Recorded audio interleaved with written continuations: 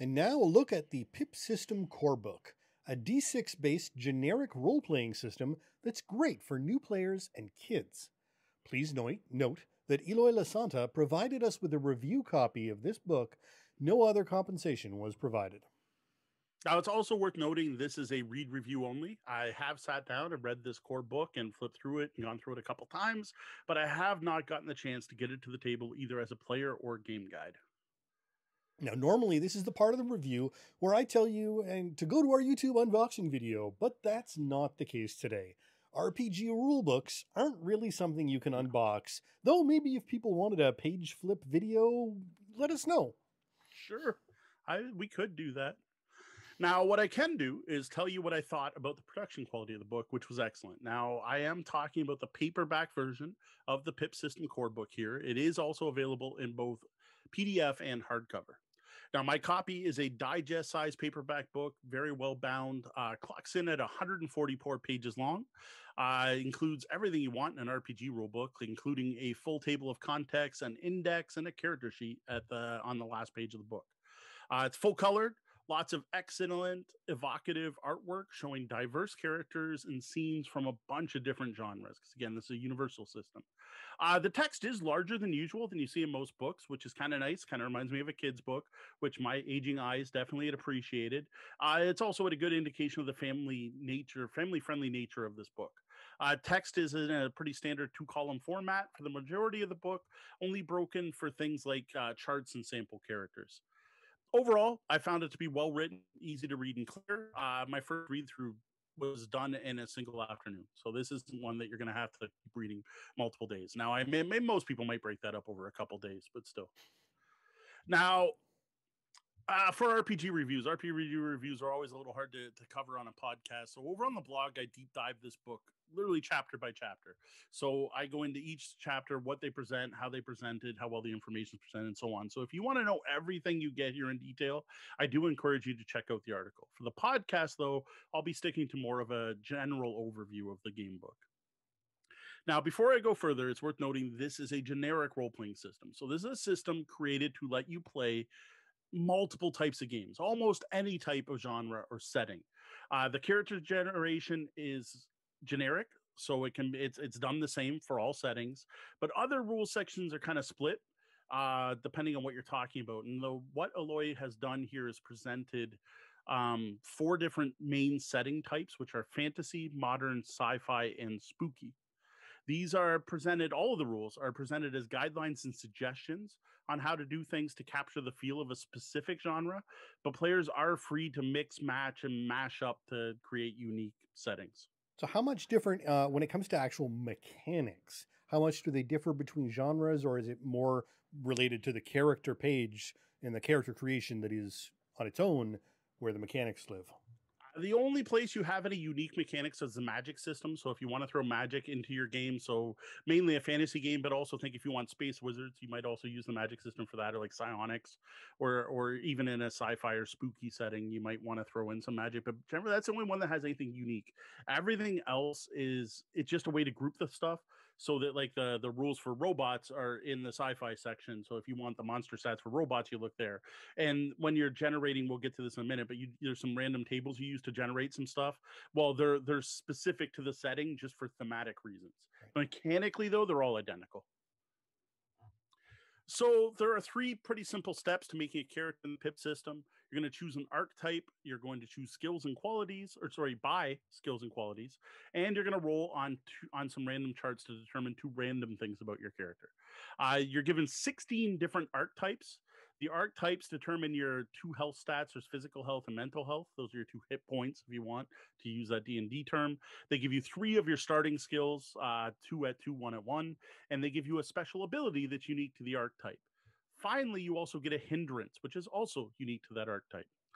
These include, I'm not going to go through all 16 different types, but like there's adventurer, artisan, brute, chef, magic user, marksman, sleuth, tinkerer, as some of the examples. So pretty much what you'd expect when you hear a list of archetypes. Yep. Now, after you pick your archetype, you're going to customize using build points to buy skills and qualities. There are 14 skills in the game. These would be your stats in D&D. Like instead of having strength, dex, con, you instead have a bunch of skills like coerce and strike and aim are different ones. Qualities are basically like specializations. It's the way I like to think of them from other games. So like you will have your core skill, but you could spend points in liar, which is a quality under the skill course. A character's inequality level inequality can never be higher than the level in the skill. These two combined are going to tell you how many dice to roll once we get to the mechanics. Now, in addition to that, there are a number of advanced qualities. These are just basic special abilities, and it was a way for the game to include things like backstabbing,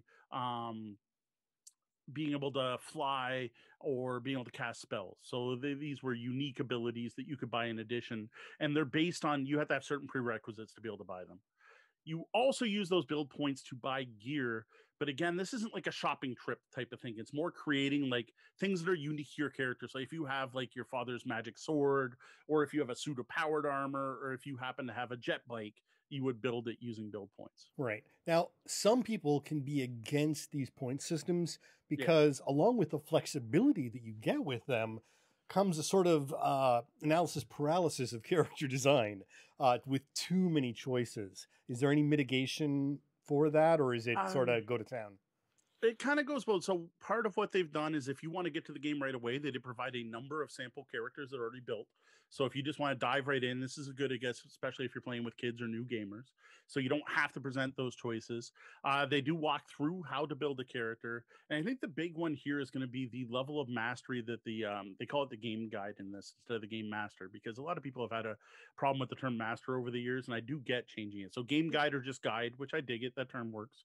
So the guide in this case, if they know it, there's only 14 skills. So you're not doing strength, dex, con, right? Instead, you're looking at 14 things, which is, say, more than D&D. But it's going to be one of those things where you're going to specialize in one or two areas. So you're going to look and go, I want to build a swashbuckler, so I'm going to want aim, I'm going to want athletics, and I'm going to want piloting because I want to be able to use my boat, for example. So there are choices, but I don't think it's too many. I've definitely played games that have way more skills, way more things to pick.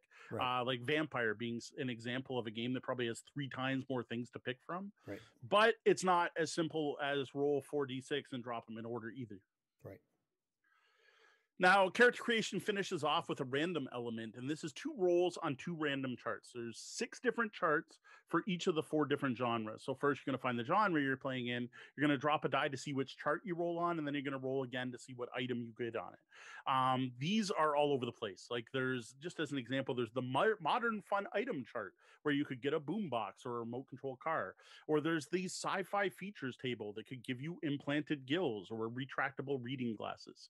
There is a lot of fun stuff on here, and the designer really pushes to throw this random element so that even though you've come up with your swashbuckling person who's going to pilot their boat, why do they have a doll that squeaks? And then throwing that into their whole character concept. Or why are they missing one eye? Because it's not just items on these tables. There's also affectations or whistles all the time might come up. It's like there is it's a lot of different options on these charts. Right. So a fun nudge through the random element that players can use to help direct their character design with. I got a radio and implanted gills, so my swashbuckler is actually going to be a submersible DJ. There you go. That sounds like now Sean's got to play a submersible DJ in a game.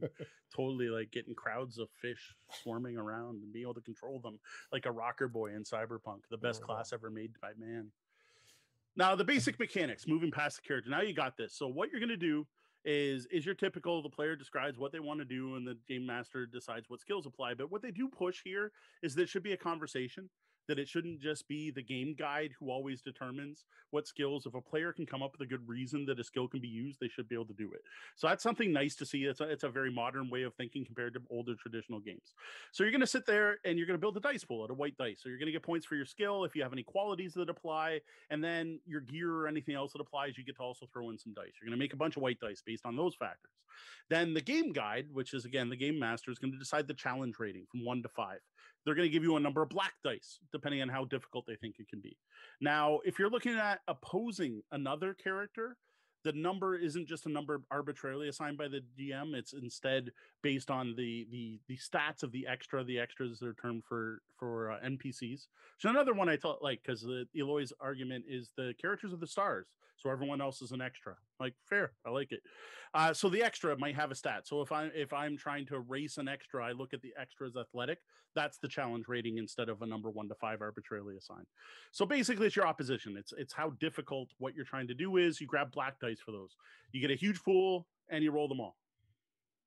So I have to say, opposed dice pools are something I haven't seen too often, and an interesting choice. Now, I haven't done the numbers on it. I know there's some programs out there that'll let you do opposed dice math on any dice, and I'm interested in looking to those. But it's definitely an interesting choice to go with self-rolled opposed dice pools. Yeah, the self-rolled is definitely different. The you roll everything yourself is a unique design choice. And in the book, it does mention you could switch it up so that someone else rolls the opposition, but as written.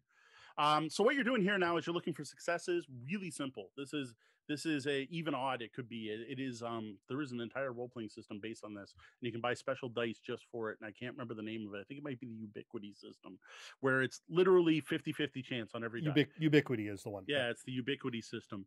So you could probably play this with Ubiquity system and reduce the number of dice you're rolling.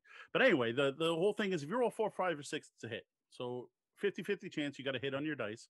You're going to take all your dice to hit and put all the other ones aside and count them.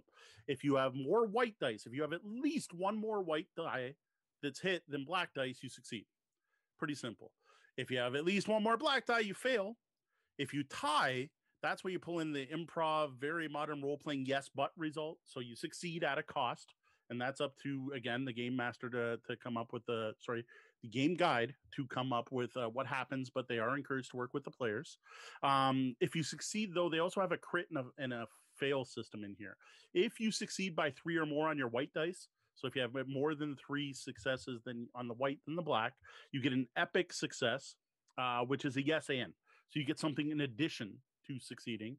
And then similarly, if a task fails by 3 or more, you have an epic failure where the guide provides an additional no and. So not only did you fail, but you also hit all your friends, or also the building collapsed, or you hurt an innocent bystander or something. Now that's the basics.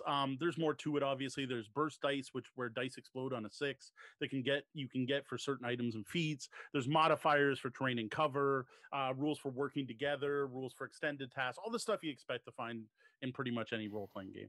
Yeah, it's a deep system with a lot of moving parts, and unlike the beginner's folios and Shadowrun we discussed previously, I'm guessing the math here isn't pre-done for you to generate your pools. No, and it couldn't be, because this is one of those games where just because a quality is under one skill, they don't necessarily have to go together.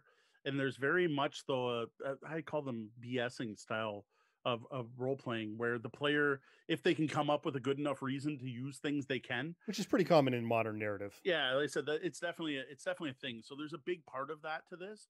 So I don't think they could pre-calculate any of the pools, because it's all going to be about, well, this quality applies because, and well, remember 3 days ago I did this, so I get to apply this to it as well. So there's definitely nothing like that. Now, again, another almost hallmark of modern role-playing games is some type of spendable resource that lets you change the game, and that does exist in this. It's fortune. Every session, you start with 3 fortune points. These can be done to do a number of things like healing, adding a white die to a roll, adding a white die after you've seen the results, which is interesting, but that costs 2 fortune. Create narrative advantage, which is literally you spend a fortune to be able to add something to the scene. Suggestions include things like bringing in other characters that aren't present so that other people can get involved in the scene, having advantageous situations happen, like a thunderstorm happens just before you're about to try to escape the castle or whatever. Casting extra spells, which gets into the magic system, and what they call passive luck. What that can be used for is something bad was going to happen to your character, but you don't know what it is, but the DM gives you an option to spend it. So it's like, oh, would you like to spend a fortune right now? And they're like, yeah. Okay, you duck to tie your shoes just as a bullet whizzes over your head, right? So that's what they call a system called passive luck. There's a couple other ways you can do it. Earning fetch fortune is done for, this is a good one. This is a fail forward thing. Anytime you get an epic failure, you get rewarded for it. You get a fortune point. So yeah, something crappy happens to your character, but at least you get a fortune point out of it. When you roll an epic success, so you get that I did it, and you can forego the end. You can say, no, I just want to succeed. That'll get you a fortune point. And the game guide and the other players are also welcome to give rewards for immersive role playing. Like someone just like that's supposed to be like a big, like almost standing ovation moment where you want to clap. You're like, here you go. Here's your Benny. Here's your reward for doing it. Right. And that sort of thing really makes for a more narratively flexible system, right? You're not locked in by the randomness of the dice system. You've got that little extra oomph because you know that doing that thing is just going to make the whole scene sing. Yeah, again, it's a trademark of modern role playing, really. Yeah. There's obviously more to this. There are rules for conflict, so that's a step above what we described before as basically the task system. No, conflict doesn't necessarily mean fight. This could be an argument to a starship dogfight. Rules are basically the same with a couple extra rules like timing. So there is an initiative system, which is really simple. Just use a D6, and an attack versus defense system. Again, attack doesn't necessarily mean like firing a weapon. Attack could mean insulting someone or trying to push someone over the edge, or a court like debate, or trying to become prom king. All those different things. So they uses the term attack, but it doesn't necessarily mean with violence. When attacking, the attacker picks which skill they use. And interestingly, the defender chooses which skill to defend with. That's what I like. It's the fact it's a choice. Skills are not specifically set for each type of combat.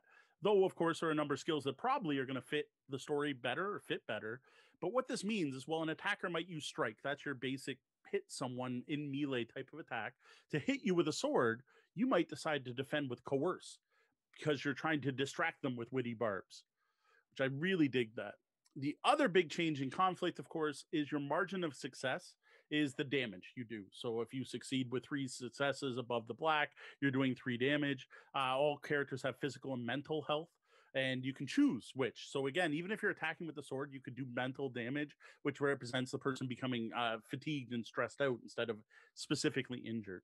Now, when you get into vehicles and extras, they just have 1 stat just to keep things simple. Right. Well, that makes sense. I'm getting more used to this whole choices for which skill you use. And the key here is really having your guide push back a little bit, not to fight with them, but to encourage those players to really, justify narratively the rule. You don't want your players saying, well, I've got a 6 here and a 4 there, so I'm going to roll the 6. No.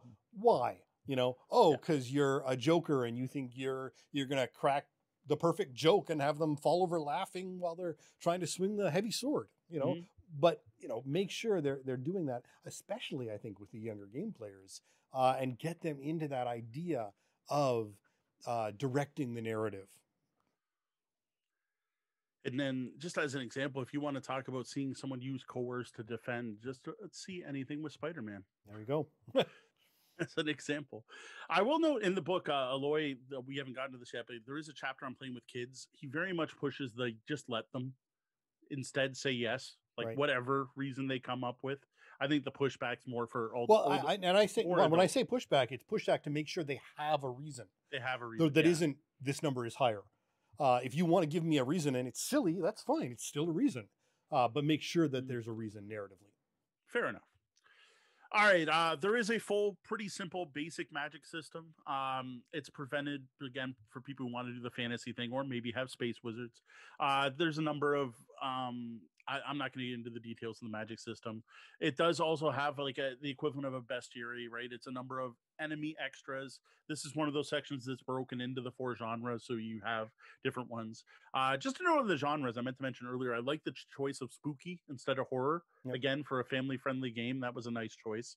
And there's nothing horrific in here. Like into the spooky, there is a vampire, there's like swarm of spiders, and there's like animated dead. Like there's not a lot here.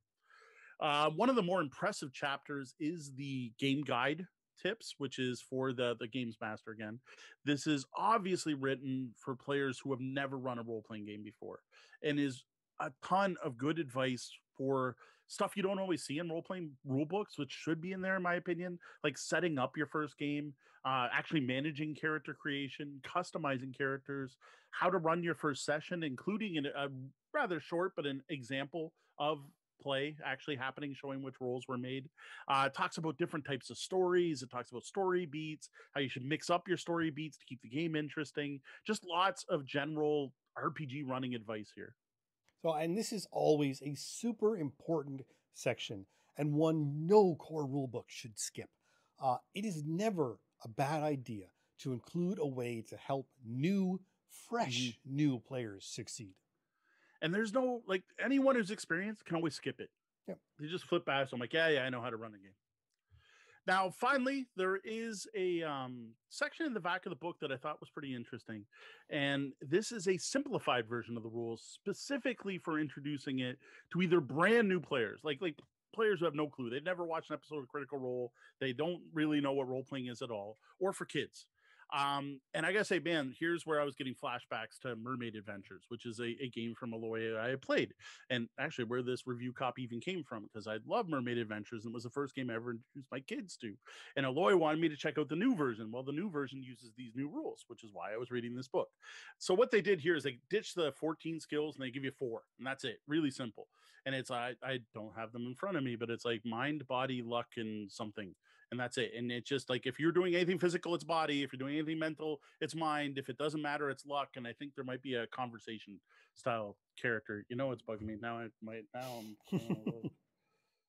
So, and now I see how we get to what I was sort of expecting when you said you were reviewing this. Is I knew that this was for a kids game about mermaids. And so far, this sounds like a game that for kids could be a lot of boring dice pool building. But that's it. That's the thing, is this is written to be beginner friendly, but is not a kid's system. It does have this final chapter in the back of the book, though, to really simplify it down. So in addition to only having 4 attributes instead of skills, qualities now are whatever players want them to be. And literally off the top of your head, because again, you're going with kids, right? Like, what do you want to have? And what it is if that quality applies, you get +1 white die. Like, no more. That's it. There's no other special qualities, no special rules, no flaming swords. If you have a flaming sword, you get +1 white die when you can use your flaming sword. That's it. Whereas the build rules in the original game are you can buy a flaming sword that's level 1, 2, 3, or 4, and each level gives it +1 die, and then you can get the quality of your level 4 sword to be flaming, which causes the on fire status effect, which I went into way more detail on the blog, but that is a thing you would do in the Pip system to build a flaming sword. Right. Whereas in the simplified version, it's flaming sword. Do you use your flaming sword in this fight? Yep, you get +1 white. Done. The other thing too is there is some paragraphs about how to play with kids. Again, very much on sticking with imaginative play with some restrictions versus playing a full role-playing game. Like, it's a great introduction to structured play. Now, overall, I got to say I was very pleased with the overall impression of this book. Like, it's a solid softcover book. I dig the cover. It's behind me on the shelf where I'd hold it up. It's enticing. Like, I see that and I'm like, oh, that's a cool cover. Really readable layout. Love the large font size with my aging eyes. Thicker than expected paper.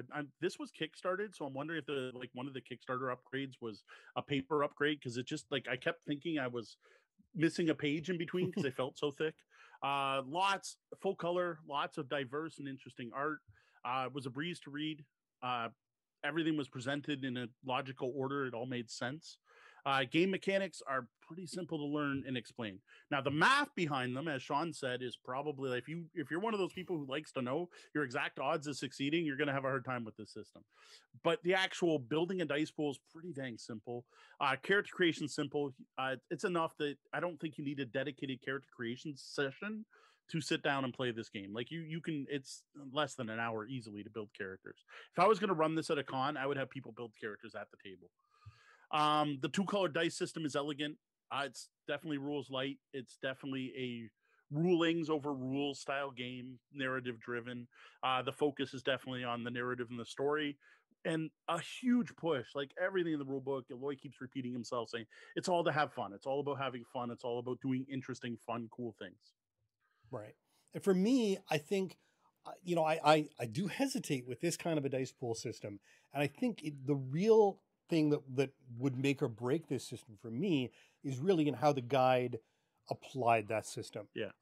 The more narrative you are, the harsher the break can be when you need to all of a sudden sit down and assemble. Okay, well, I need this stat and this quality and this thing over here and this thing over here. And okay, so this, I'm gonna have 7 dice, and then what's my difficulty gonna be? Oh, it's gonna be 5. And okay, so we're gonna do that. And now, okay, and now I'm gonna move all my dice around to figure out whether it was hits or a final hit or miss. And that's a chunk of time that in a real narrative flow can make or break if it's happening too often.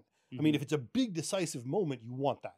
You want that interest. But if it's happening, every time somebody fires a gun for a 10-minute gunfight, you're now looking at an hour-long gunfight because it can really stretch it out. So that's one of those things where dice pools can be fantastic if the guide is using them, without thinking of them the same way you would those opposed D20 rolls in a D&D game, which you can do constantly because it takes no time or effort. Yeah, I gotta say, this is something I wouldn't know until I sit down and play for one. Now, the game does stress not rolling for when you don't have to. Right. Like it really pushes the definitely don't roll if you should just be able to succeed. It notes that characters are competent and should be able to do what they're good at doing without having to roll. So it is pushed a little bit. Misdirected Mark, again, excellent podcast talking about role-playing games. Talks about the levels of play, and I'll admit off the top of my head, I don't remember the definitions of their levels, but there is definitely a change of levels when you drop to the mechanic level. And that is going to be a distinct thing. Like there is that time of building your pool. There is but then you still have narration in there because of that BS element, that how you're building the pool and how the narrative justification. The narrative justification, I think, kind of should at least keep everyone on the table interested versus that hard break of I rolled initiative, let's get the miniatures out that you have in some games. So I don't know. I again, having not actually sat down and played it. Well, I did play the previous version, but it was so simple and so quick that it was really easy. Like that was the thing with Mermaid Adventures. It was you had 4 stats and they only went up to 5. So it was really simple. It was like body 4, roll, grab 4 dice. And you only had 2 qualities. So does your goldfish pet help or not? Yep. Done. Okay, grab the dice and roll. It was nice and quick. Whereas this, I can definitely see it taking longer to get out. Yeah, and that's really the thing. Like again, this kid's version you've described makes sense, and it totally glosses that over and makes it a real quick system. But I suppose it's how deep you choose to get and how integrated you want to get. I do like the fact you mentioned there that they do assume that the players are competent, and that's a big thing in modern narrative games. You have to assume that these are at the very least competent, if not skilled individuals in their given role who can just do things because they're not just the peasant off the street trying to swing a 2-handed broadsword. They are a fighter who knows how to use a sword. Correct. Or even a better example in this game, you're a chef who actually knows how to cook. There you go. Yeah. To move it away from the aggressive combat style game. Yep. No, absolutely. So overall, as a universal system, I was impressed by what this book had to offer. I liked how it presented things from the 4 different genres. Again, fantasy, modern, sci-fi, and spooky covers a good range. The only thing to me that seems a little missing is maybe Western, but again, that's kind of modern, dumbing it down a little bit. I'm not sure what other genres are missing. So that was good to see. It was good to see how the basic mechanics could be tweaked. Right. So that, like, again, talking about the magic being your Jedi powers, right? Your space wizards. Though I did find one thing was missing from the book, and that does have to do with the setting. And that was any discussion on how to decide what you're going to do with this book, right? Because this is a universal system. You could play anything with this. I would have liked a chapter dedicated to having session 0, possibly even including things like safety tools, which again are not in the book. And deciding what type of game your group wants to play, right? To talk about determining what the players do and don't want to see in the coming game, picking settings that fit what the players want to see and what they don't. Things like cats we've talked about on the show before. Again, I don't know if that might have came out after this, the particular cats thing. But again, to quote Phil Vecchio, getting enthusiastic consent before you play. I think a chapter on that, with the amount of talk there was on DM tools and having your first session and getting people to the table and picking characters and making characters that work together, it would have been nice to talk about the various settings you could play in. Like, how do you pick between fantasy, modern, sci-fi, and spooky, and how do you get everyone on the same page? Right. Yeah, it's an interesting omission, and I do actually really question the lack of safety tools in there, or at least some mention to go out and find safety tools. But it's possible this was written long before Jason came up with the X card. I don't know. Possibly. But I wonder how many people would actually have the Pip core book without already having something in mind. True. Either from one of those settings built into the book or picking up one of the many other Pip system books for that. I mean, beside Mermaid Adventures and others. Overall, I was pretty impressed by the Pip System source book. It's an excellent rules light generic system. Used to run and play a number of different genre types, different settings, different systems. The basic mechanics of a 2-color D6 dice pool, one color being good, one color being bad, it's pretty simple. Like I said, my kids were able to pick it up with smaller dice pools, but the basic concept was easy enough to them, especially the good versus bad, the good versus evil is a very clear message to children. Like children just grasp that, right? These are the good ones, these are the bad ones. I think it's a great introductory role-playing game for anyone new to RPGs. Like if I had to introduce RPGs to someone, this might be a system I'd choose, especially over one of the more crunchier systems that are out there. And I think it's a great game for children. Now, in addition to the rules light variant there, makes it great for younger kids, like toddlers, right? Like little kids. And I think this is a great way to introduce structured play, something that's a little more involved than just let's pretend, right? So that there's rules and consequences and constraints to that play. And that is something like I've done this firsthand with the original printing of Mermaid Adventures with my kids, and they took to it right away, to the fact that they now have role-playing rules they make up for their Playmobil, because otherwise they argue over who gets to do what. They'll go grab dice and start rolling dice pools to see who won the battle instead of arguing back and forth, which is awesome.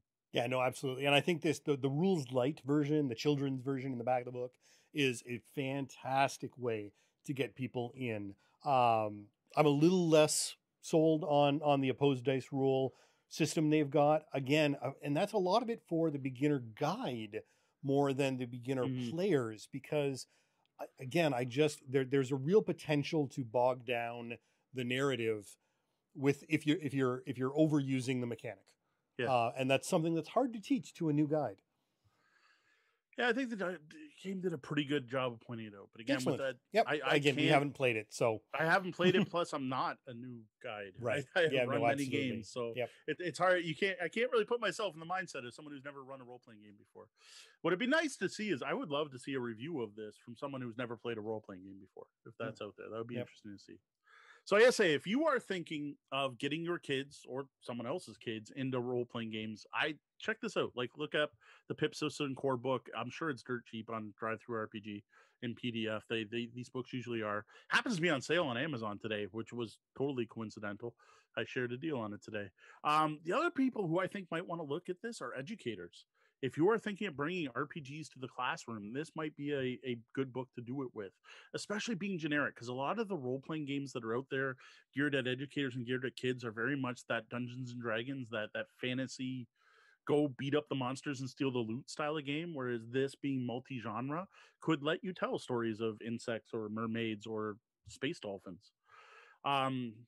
For someone who's curious about role-playing, like if there's anyone who happens to listen to the show that listens to us for our board gaming content and are curious about role-playing games and are intimidated by the big games, like say Dungeons and Dragons or crunchy games like Shadowrun, that not only have a large investment cost-wise, but also in learning-wise, in time investment learning to play, this would be a great place to dip your feet into the hobby. Now, I say, for more experienced role players out there, this is going to be on you. If this sounds like something your group would dig, if you're looking for a rules light system you can play anything with, this may be your new jam.